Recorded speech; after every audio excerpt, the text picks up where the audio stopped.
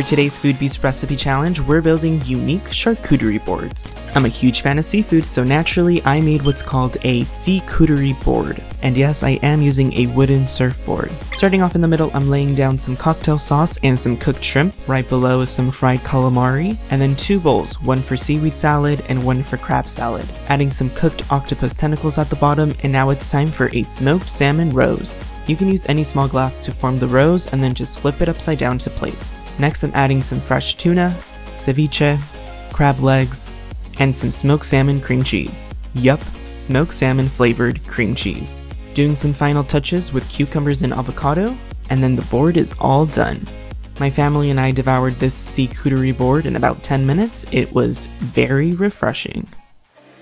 Check out my sweet and spicy charcuterie board. So the first thing I'm gonna do is make some delicious Rice Krispie treats. I'm gonna pour it into the pan. Oh yeah, look at that marshmallow stretch. Then I'm gonna use my cookie cutters to create, you guessed it, the Food Beast logo.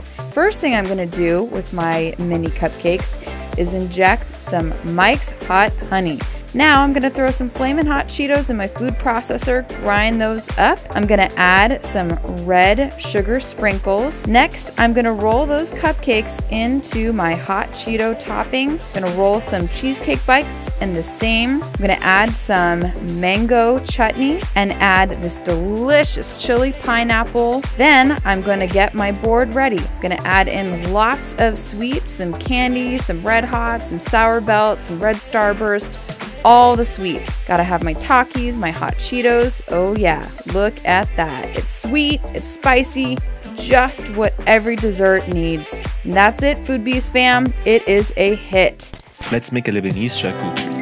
We'll start with this giant kibbeh as the centerpiece and surround it with some classic hummus. Time for bay to join the tray. Lebanese garlic dip or tom. I ended up borrowing some muhammara from Syria and I added some beef and chicken shawarma bites because shawarma is a must. You can skip stuffed vine leaves and falafel obviously, and Middle Eastern pickles of course. Some manaish za'atar, a bit of boule, not tabbouleh, fried pita bread. Honestly, I would take batata harra over fries any day. Some ma'ane, which is bite-sized sausage with pomegranate molasses. Some light fattoush and the dressing on the side.